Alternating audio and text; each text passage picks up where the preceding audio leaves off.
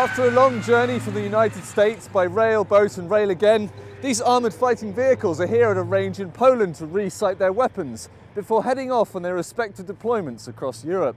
Deployed from Fort Carson, Colorado, the 3,500 soldiers and 2,000 vehicles of the 3rd Armoured Brigade Combat Team make up Operation Atlantic Resolve 2017, which was initiated in 2014 as a response to Russia's illegal annexation of Crimea. This is not the first time tanks and Bradleys have been in Europe. However, it's probably the first time in total across the past 3 decades that we've moved all of our organic equipment.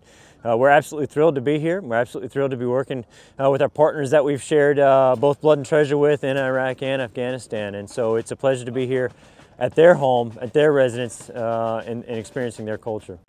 The United States has a long history of helping Europe. Just a few hundred meters from the tank range here in the Polish town of Zagan, you can find the remains of Staloglów 3, a prisoner of war camp which held over 7,000 American officers captured during the Second World War. It's kind of historical moment for this land, for this small town, maybe for even the whole Poland. Presence of the US troops. We were occupied by the Soviets during the communism in Poland. We saw many things. Now it looks like finally somebody who is our buddy or our friend came here to stay with us.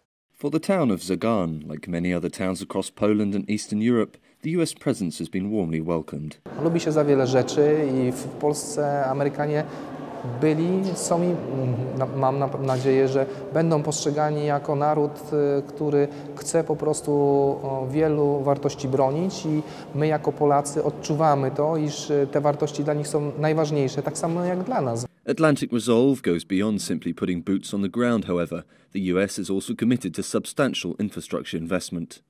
We believe that with Atlantic Resolve and the US investment, multiple billions of dollars over the next 3 or 4 years, the exercises, the pre-positioning of the equipment, the things that we're doing for infrastructure and the forces that we're bringing over, I think that will send a very sufficient and capable deterrent message.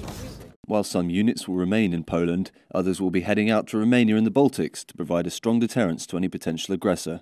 For NATO Channel in Zagan, Poland, this is Lawrence Cameron.